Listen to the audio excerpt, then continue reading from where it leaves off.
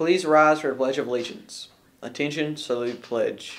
I pledge allegiance to the flag of the United States of America and to the republic for which it stands, one nation, under God, indivisible, with liberty and justice for all. Here at East Lawrence, we work hard to establish an effective, supportive, culturally relevant learning environment that fosters social, emotional, academic success. Today for lunch we're having Sloppy Joe, pizza, or a yogurt lunch bag with potato smiles, carrot, salad, and fruit. Happy birthday to Luis Morphin. Do you like Friday nights?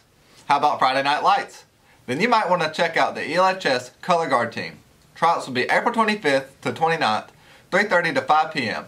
There's a sign-up sheet in the front office. Please bring your talent and a smile. See you there.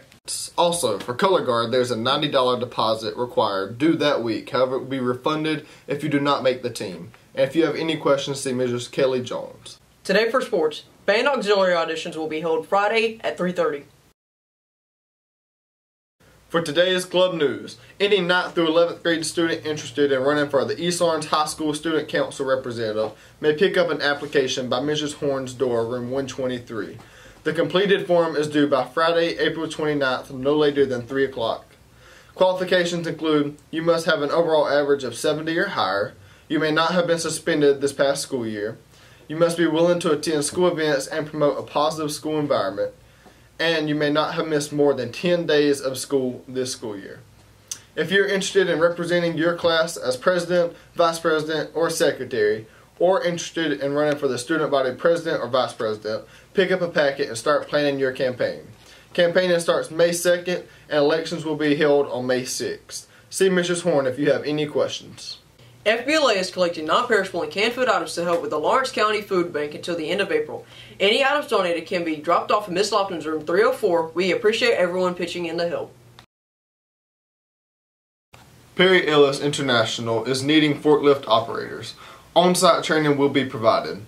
Benefits include 401k benefits and health benefits. Pay is $15 an hour for day shift and $16 an hour for night shift. GovStrive is looking for a dynamic, energetic summer intern who is eager to learn about our company by assisting various departments. You will be working closely with our team to conduct research, capture data, and attend meetings where you will be asked to take minutes. To be successful as an intern, you should be willing to help with any task assigned by a supervisor. You will be involved in upcoming projects as well as assisting with current campaigns. If you are interested in this position, please give a resume to Mrs. Clardy in room 202 by Monday, May 2nd. This is a paid position.